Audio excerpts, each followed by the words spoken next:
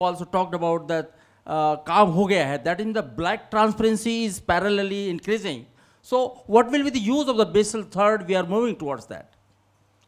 Well, if the same thing is happening in India, आपका काम हो गया है. So Basel III, I think, will not work, I think. Okay, right, yeah. Go ahead. Okay. Sorry, when you say right, what do you mean by that? Question's over. Okay. Yeah. So do you want an answer? Yeah. You do. Okay, yeah, fine. Absolutely. You know, the minimum capital requirements are as laid down by the law, by regulators. Behavior and conduct cannot be laid down by regulators, not beyond a point, right? You can't legislate on every single aspect. And therefore, you know, you have this situation where behavior and conduct, right, is sometimes inimical to maintaining the minimum amount of capital. You know, if you look at the corporate governance debate, the way it's emerged in academia, there are essentially two components to it. One is boards of directors must make sure that managers are not benefited at the expense of shareholders. And boards of directors must also make sure that minority shareholders are not shortchanged vis-a-vis controlling shareholders, right? I mean, these are really the two big themes in the corporate governance debate. In India, you have a slightly different corporate governance problem where third-party agents steal, right, from the bank, apparently occasionally with connivance for people sitting on the boards. So the boards of directors, rather than being the custodians of shareholders, actually participate, apparently from the narrative that I've just repeated of bankers, participate in a third-party entity being able to steal from the bank. So everything which is tantamount to a grey loan being given is stealing, right? Because you're essentially giving a loan to an entity that you would not normally give it to. So there is no guarantee that productivity and output in the economy will grow, and all you will end up with non-performing assets at the end of it. So the bank has been shortchanged by a third-party entity which has stolen from it. So I think we need the debate on corporate governance to have distinguishing Indian features as well. And I hope, you know, Chetan and others will begin thinking about this so that, you know, we end up with good economic research on how misgovernance operates in India. Okay, Germany? Yeah.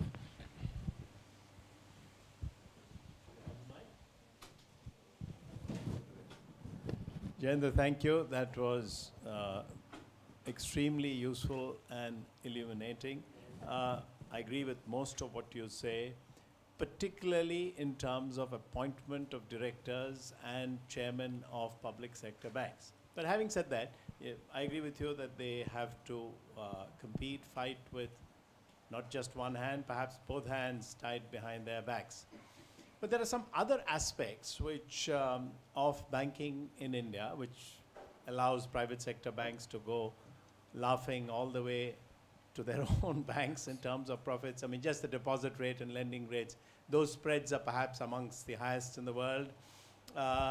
Private sector banks, most of these private sector banks, I think duration on their assets is usually not more than 3 years.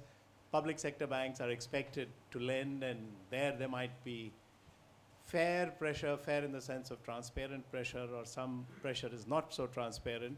So when you look at what's been happening around the world, so while we do these changes in terms of getting separate entities completely divorced from government, making the appointments, I'm not entirely clear, looking at international experience, that this time it will be different. I'm referring to Reinhardt and Reinhardt, 800 years of banking in various forms. Obviously, banking as it exists today didn't exist even 200 years ago. But episode after episode in jurisdictions which have a preponderant majority of private sector banks, whether it is SNL, leading up to the financial sector meltdown of 2008. So given that, if you look at the last 15 years, I think private sector banks around the world have been guilty of actually, despite all the checks and balances and controls, it's the management which has benefited, not even the shareholders. If you look at the shareholders of Citibank or I look at the shareholders of Deutsche Bank. It is actually management. So while I don't grudge private sector bankers their 3.5 crores per annum as compared to 18 lakhs for the public sector bank or whatever, somehow something seems to be wrong, out of whack, when management allocates to itself such large amounts, particularly when they are actually taking bets, sometimes leverage bets. I'm talking more generally now, not just in India. In India, of course, you know, interest rate swap market, selling derivatives to public sector companies, that's one of the fortes of the private sector foreign banks in India.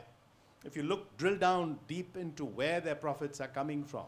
So now looking at it slightly broader, not the subject of your talk, not just the issue of how to improve public sector banks. And I think you're spot on. You have to get government out of appointing these people, including what you call parachuting in these board members. Okay, yep. Thank you. Okay, I agree with everything you said, but was there a question at the end of it? The question is this, the question is this, Chandra, that, you know, your solutions somehow give a sense for our public sector banks that once you've done this and you've given everybody 3.5 crores per annum, we are fine now, banking will be fine, nobody will take leverage bets. No, I would agree with you there, right? Somehow one got that impression. I think, you know, adverse selection and moral hazard are intrinsic to financial markets, right? Completely intrinsic to it. And we know that financial markets tend to malperform in all kinds of ways, which we are discovering every day, right? And certainly, the sophistication of these financial products that we've seen overseas makes it possible for them to increasingly malfunction as new products come in. So, you know, there is this view that innovation is terrible in finance, right? I remember meeting with a regulator once after 2008 from one of the European countries who said, each time I hear the word innovation, I reach for my revolver, right? Rather reminiscent of what Goebbels, I think, said in respect of culture, right, in Nazi Germany. So, you know, there is this feeling that other than the ATM, right, we really had nothing which has been usefully innovative within finance. So that's a completely different debate. And I think as the Indian banking system becomes more sophisticated, we need to at every stage ask this question of ourselves, learning from what's happened in other markets. But remember, 2008, we were unaffected. The Indian banking system was uninjured, right? Because we didn't have those products. We just didn't have the kind of products that dismantled a whole set of banks in the West. Now, I'm not saying, you know, I think there's a lot of malpractice today in the banking system. I think there's a lot of it in the private sector banking system as well. I think levels of integrity are not as high as they should be, and some of this actually creates a great deal of concern that you can't hold up the private sector banks as a model for public sector banks to follow. A lot of people argue that because the private sector banks collapsed overseas, right, you cannot argue in India that the private sector banks are a model, right? And I find this argument a little fallacious, because overseas you didn't have a counterfactual of being able to compare private sector bank behavior with public sector bank behavior. Certainly in the sort of North Atlantic crisis countries, you didn't have that. In India, you do have a counterfactual. You do have public sector banks, and you can compare them with private sector banks, right? And therefore, what you can say about one is relative to what you can say about the other. So I don't think one should make any absolutist statements, right? I think at every stage, regulators need to be equally vigilant. All we are saying is, assuming that the regulator is vigilant about how banks as a whole work over here, please make the playing field a little more level between the public sector banks and private sector banks. If you read the report, it's actually very empathetic towards public sector banks. It's a little less empathetic about the owner, the principal owner of the public sector banks, right? That's the spirit in which we've done it, and we've done it to the best advantage of trying to get a level playing field for public sector banks. Okay, I think I'm going to cap the Q&A.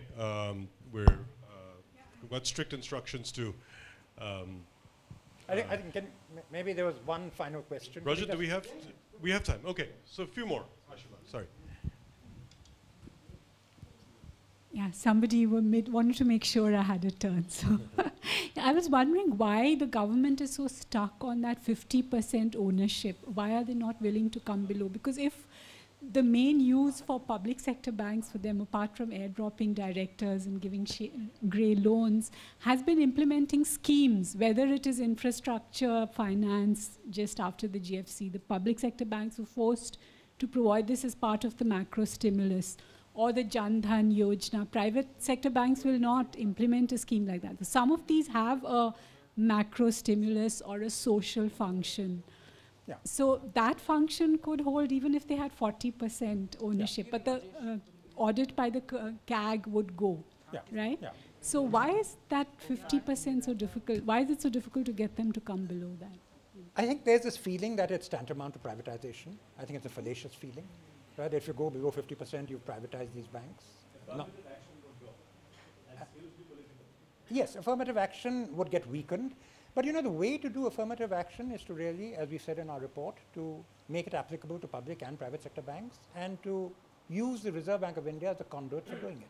You do this today in many schemes. If you look at priority sector lending, right, it's applicable to all banks and it's managed by the Reserve Bank of India. You look at SLR, the statutory liquidity ratio, right? Initially, you could argue that it was genuinely a liquidity ratio. But as the levels have risen and become so egregious as they have, it's really a way of funding the government. And therefore, it subserves a development purpose, and all banks do it, because SLR is applicable to all banks. So we already have this tradition of development objectives and affirmative action being mediated through the Reserve Bank of India, and that's what should have been done. I think the Jan Dhan should have been put through all banks. I understand from data that someone gave me that 98% of the accounts have been opened in public sector banks. Again, you've handed over competition on a platter to private sector banks. Why have you done it? Why does the government hand over competition to the private sector banks when it owns its own banks? Just as you've asked me to answer a question, I'm going to ask you to answer that question, Ashima. I don't understand this. Why has the government done it? There's a perception private banks will not do it because it's not profitable. No, but you know, if you have targets being set for government banks, why can't you set now, if the targets are set through suasion, through phone calls, I think it's wrong, right? Because then you're really disadvantaging the banks. What you're really saying is, I'm making development objectives applicable to a subset of all the banks, right? And I'm going to make sure that that subset does it, but eventually you weaken that subset, right? Because if it's profitable to do it, then private sector banks will do it. And if it's not profitable to do it, they will stay off it. Of course, you're going to weaken the public sector banks in the process, right? So the answer is to make it applicable to everyone. I don't know why the simple logic between the Reserve Bank of India and the government can't be implemented. But it cuts out suasion. You can't ring up a bank chairman and ask them to open X number of accounts in the next 1 week.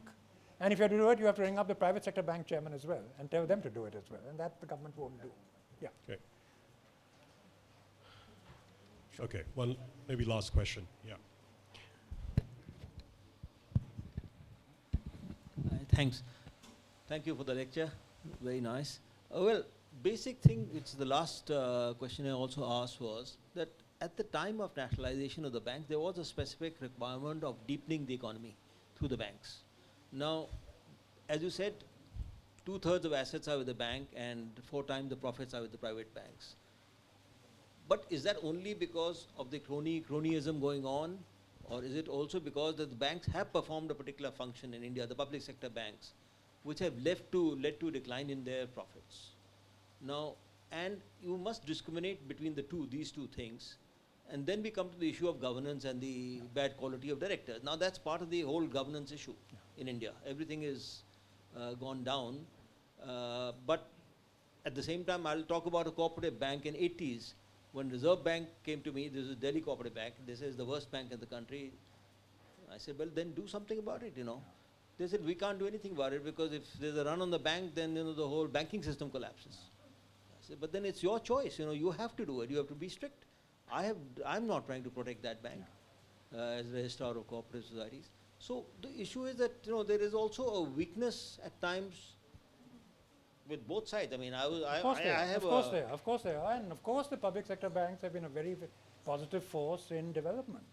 There's no doubt about it. I mean, the way the branch network expanded. There's been a lot of economic research which actually says that the reason why the savings rate in India grew, right, is because of the spread of bank branches. I think Kaushik Basu himself had a paper, right, which actually demonstrates this. Journal of Economic Empirically, Literature, it's an empirical paper which demonstrates this. So I don't think there's any doubt about it. But you know, those were the days when you didn't have competition from the private sector banks. So you had no counterfactual. Today you have a counterfactual. And because you have a counterfactual, and you suddenly find that that counterfactual is doing so well in terms of profits, right, in terms of the ability to raise capital, in terms of valuations, right, that you suddenly begin to realize that you're shortchanging your own banks. So I don't want to take the view that, you know, everything that's happened in history ought not to have happened. I think there's been a lot of positive developments. But today, right, I think, you know, in our report we talk about 3 ways of thinking about ownership. There's government as sovereign, there's government as owner, and there's government as investor. Government as investor only looks at returns that you get financially. Government as owner finds that that's important, but also has a few development objectives it wants. And government as sovereign does everything. We've actually managed these banks in a government as sovereign role. And I think we now need to move initially to government as owner and eventually to government as an investor. Eventually this is taxpayers' money, and we don't seem to worry about the returns to taxpayers. In our report we show how there have been deeply negative returns that the government has earned on its investment in public sector banks, deeply negative returns. And yet it puts in more capital year after year. No private sector investor would do that. Okay, well, please join me in giving Dr. Nayak a big round of applause.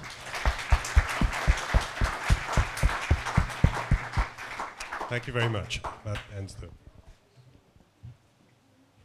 I really don't want to stand between you and dinner, but I think this has been a gripping lecture. So on behalf of ICRIER, on behalf of everybody, the ICRIER family, all our sponsors, let me thank Dr. Nayak profusely for this, I think, a very gripping, stimulating, and as Professor said, a very illuminating talk. And we'll wait to see how competition between, or lack of it, between the two categories of banks in India evolves. But before we go for dinner, I would really like Purva to come up on stage and present Dr. Nayak a bouquet as a token of our appreciation.